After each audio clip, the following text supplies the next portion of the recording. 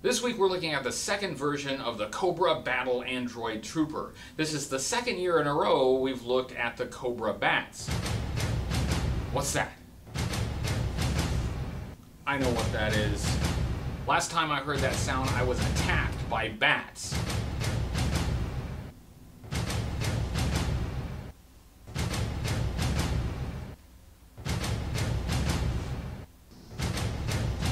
Hey, stop that!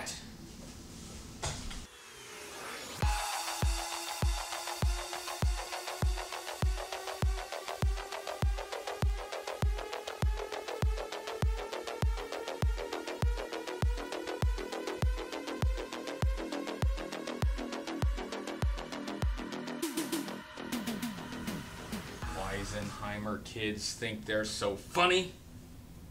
Hello everybody, Hooded Cobra Commander 788 here. This is the show where we review every vintage G.I. Joe toy from 1982 to 1994. We are in the middle of Cobra Convergence V, G.I. Joe fans' celebration of G.I. Joe's enemy, Cobra. Before we get started, I have the privilege of giving a code name to a new patron. Silent Ghost added his support on Patreon. And this is another guy who already has a really awesome screen name. That makes it really hard to come up with a good code name. Your code name is Shadow Phantom. I can't give you anything cooler than what you already have. Thank you for your support. The Cobra Bat is a divisive subject in G.I. Joe. Some fans, like me, prefer the more realistic military aspects of the line, while other fans prefer the more science fiction and fantasy elements of G.I. Joe. Robot soldiers definitely fall on the side of sci-fi. Even so, the Cobra Bat wasn't the worst addition to G.I. Joe. Even hardcore military Joe fans have to admit, sci-fi was always part of the line. And a robot soldier wasn't that big of a leap from earlier science fiction elements. At least the first version of the Bat was a good action figure. It was well designed, it looked nice. Then there was a new version in 1991 and they did away with all that. But my opinion isn't the only opinion. Some of your Cobra Convergence V presenters will share their thoughts on this figure. HCC788 presents the second version of the Bat.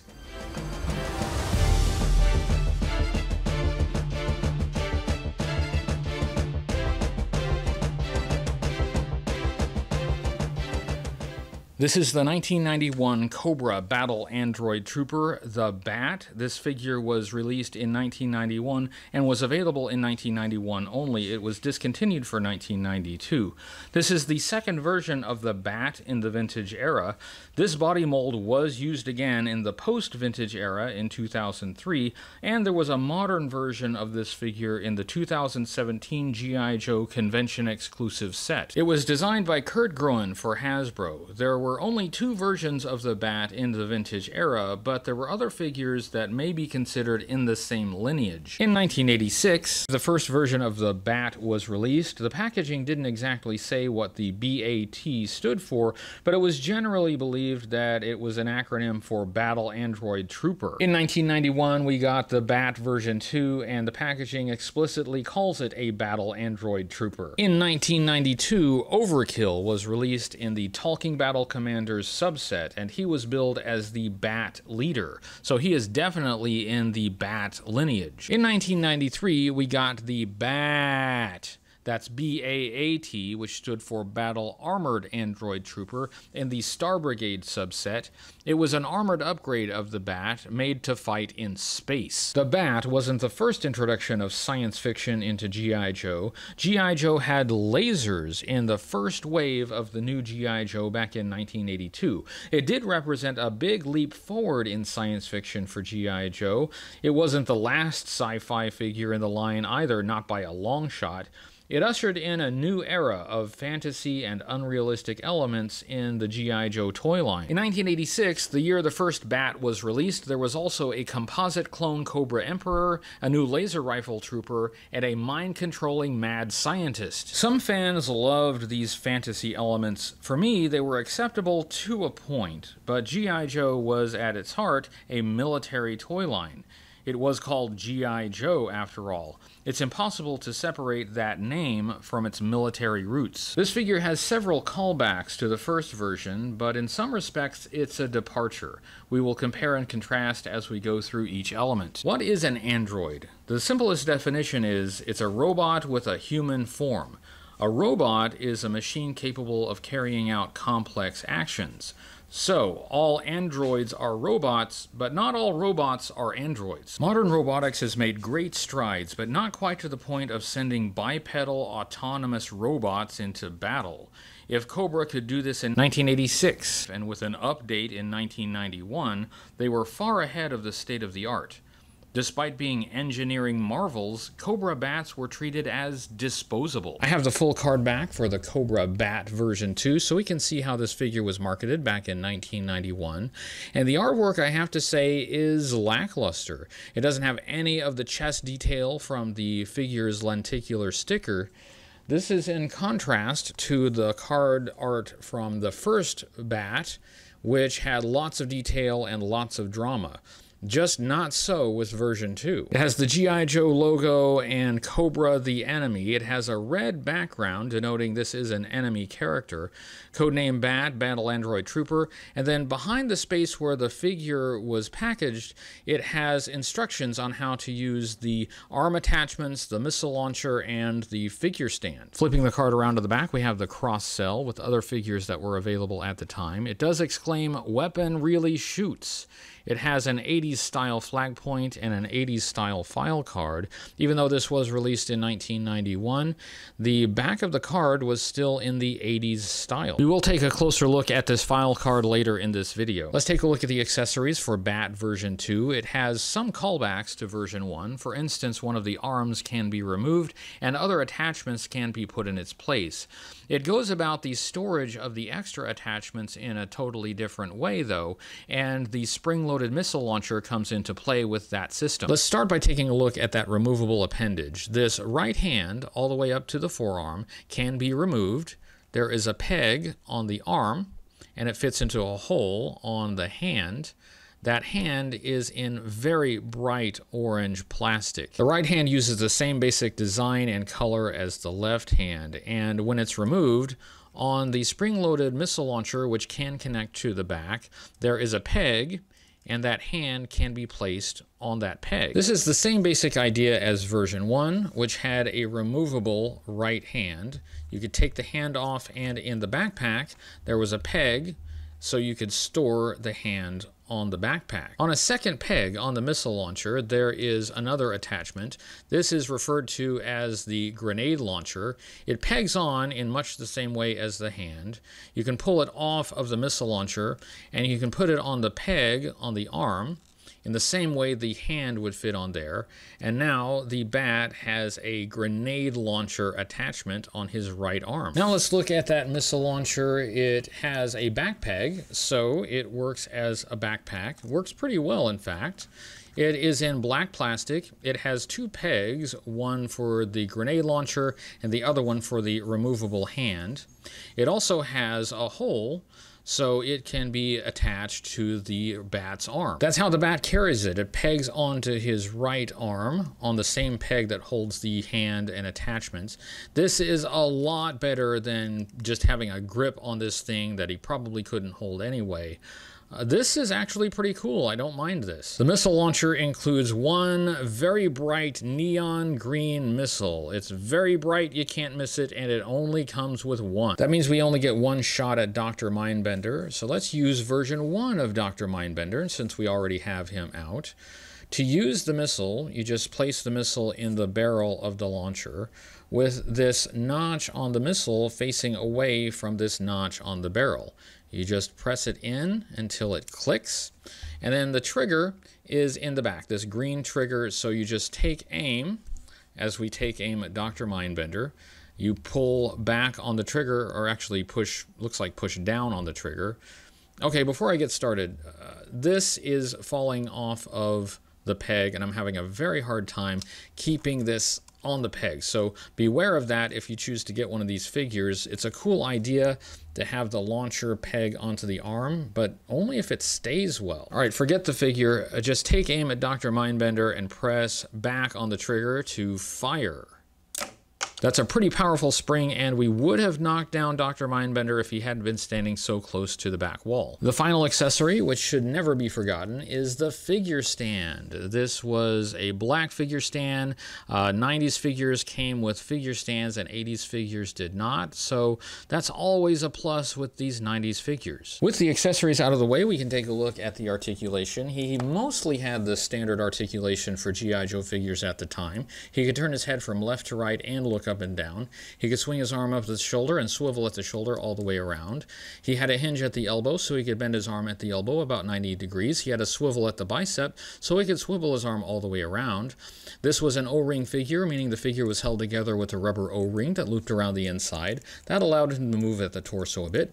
He could move his legs apart about so far. He could bend his leg at the hip about 90 degrees and bend at the knee about 90 degrees. The additional articulation comes in when the hand is attached. That hand will swivel at that attachment point, adding a bit of articulation for the right hand. Let's take a look at the sculpt, design, and color of B.A.T version 2, and some elements of B.A.T version 1 are carried over, like the general shape of the face shield and the black uniform and the lenticular sticker.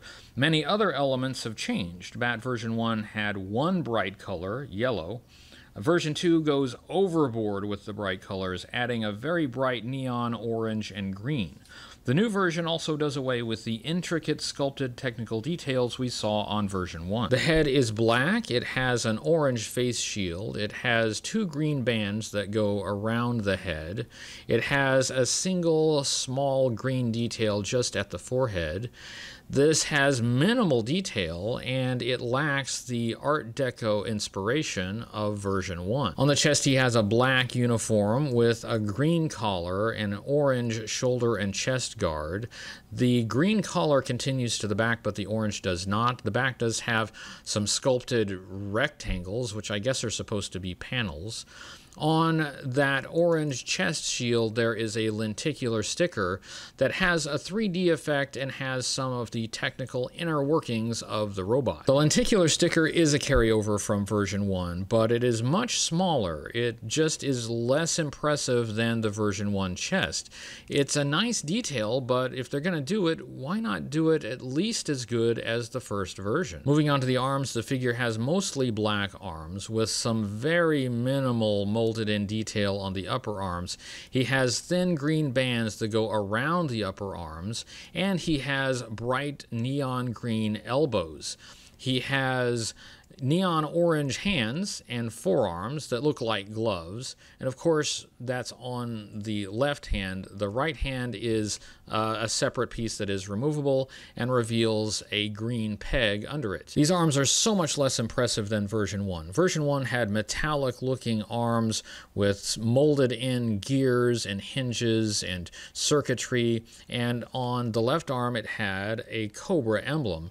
There's nothing like that at all on version 2. The waist piece has a ridged orange belt with a big buckle right in the front center, and otherwise has no detail at all. The legs are black with some very minimal technical detail molded in. There are wide green bands that go around each thigh, and he has tall orange boots. This ridge section at the top of the boot is a slight callback to version 1 that had a similar detail on his boot, but that detail was painted silver and looked much cooler. In my review of B.A.T version 1, I talked briefly about why a robot would need to wear pants. In this case, the black uniform for version 2 seems more like a plastic or latex casing than a cloth uniform. It lacks the folded cloth detail of the version 1 figure. There's no doubt this is a B.A.T. There are enough elements carried over from the first version to make it unmistakable. For me, though, it's missing the best elements of the B.A.T.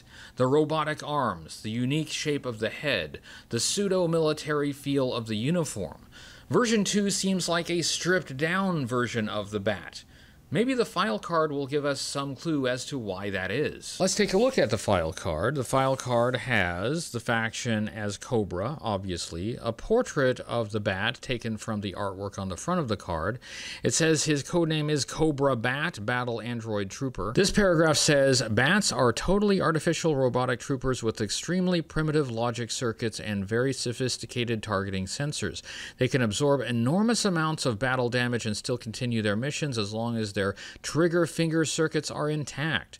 Bats are usually deployed from low-flying aircraft without use of parachutes. This delivery system is normally quite demoralizing to opposing troops who happen to witness it. This paragraph would be true of version 1 Bats. They were not especially bright, but they were very durable, and they could continue to fight even when a large part of the robot was blown away. This bottom paragraph says, the new Bats, although upgraded in weapon systems, have been severely downgraded in logic and memory components, which have been deemed unnecessary for what is now a machine gun with legs. And ironically, the Bat does not come with a machine gun. The right arm can be replaced with a modular missile launcher capable of firing a wide assortment of ordnance. The basic model has 3 forward gears, no reverse option, and can be recharged from an ordinary household electrical outlet. The thought of thousands of Bats at Cobra headquarters all plugged into one big extension cord is hilarious to me. Version 2 of the Bat is a downgrade, if anything. They are dumber than the first version. Looking at how the Bats were used in G.I. Joe media, in the cartoon series they first appeared in Arise Serpentor Arise Part 1. They were formidable, but they couldn't withstand an attack by Sergeant Slaughter. In that episode, Scrap Iron is seen assembling Bats. This has led some fans to believe Scrap Iron created the Bats. Later in that episode, though, it is implied that Dr. Mindbender created them. The version 2 form was used in the Deke era of the animated series.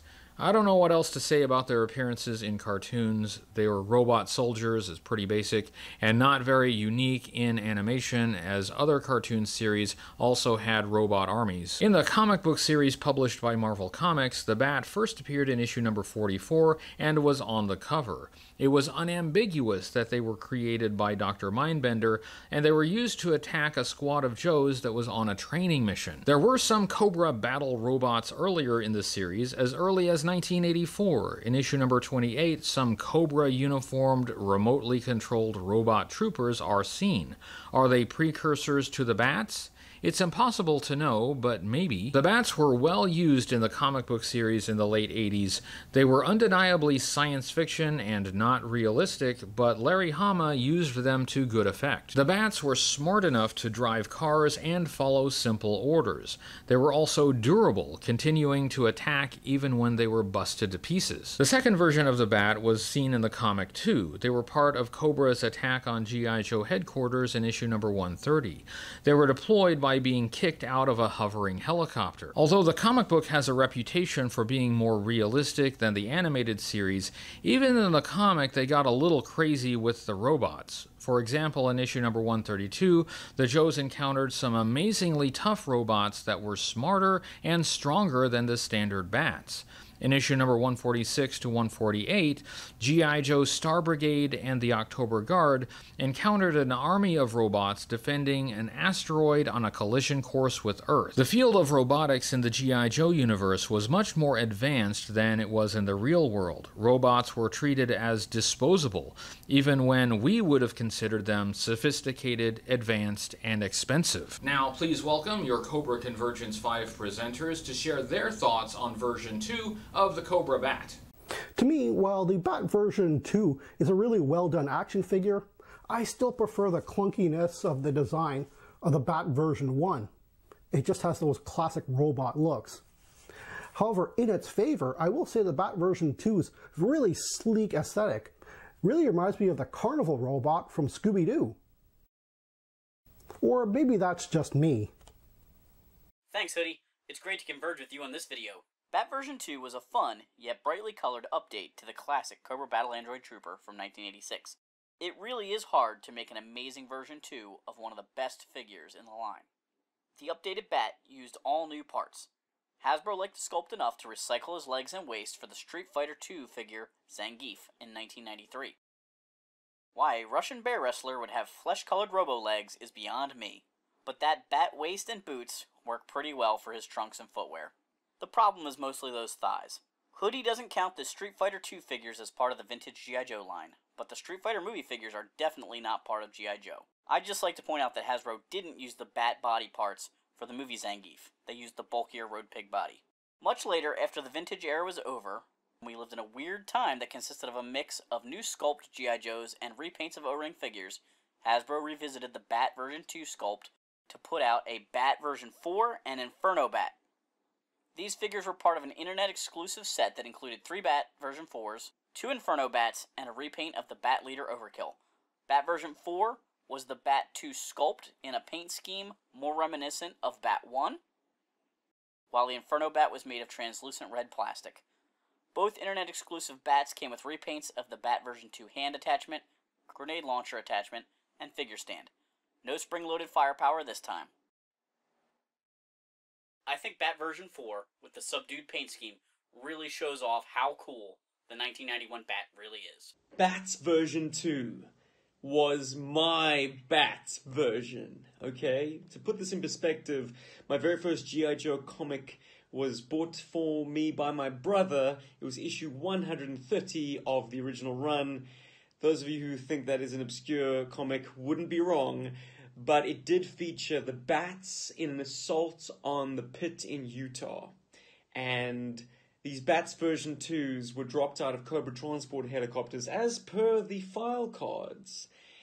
And from that day onwards, I always played with my Bat V2 in that fashion. It was always dropped from a helicopter, kicked out of the cargo door.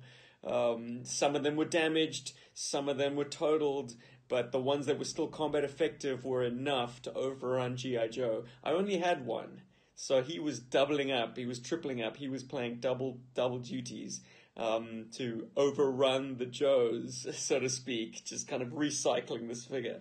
But hey, who didn't? I mean, army building in the 90s? Come on. Love this figure, I really do. The clip for the Bats version 2, which is it's an okay figure. You know, I had it when I was a kid, you know, but I actually don't like it as much as I like the original, because the original Bat is the most awesome of the group. But version 2 is alright. It's good as an army builder. You know, it's good as fodder for the Bats version 1 to go out on your Cobra missions. That's how I used to do it as a kid.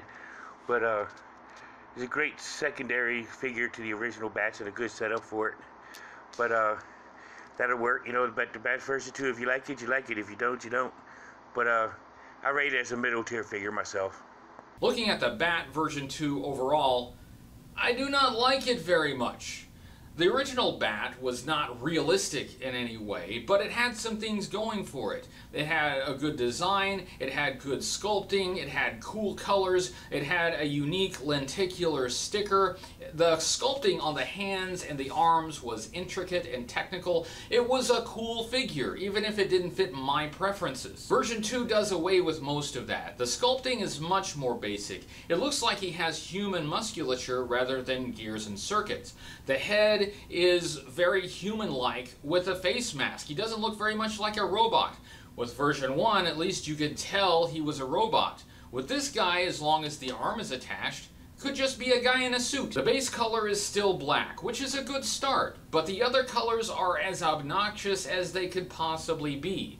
The yellow on the first Bat wasn't exactly subdued, but it wasn't neon either. Since we're talking about a robot, an attachable missile launcher seems like a good idea. Except on mine, it has a hard time staying attached. And did the missile absolutely have to be neon green? Even the lenticular sticker is downsized. Version 2 has one, but it's smaller and less impressive.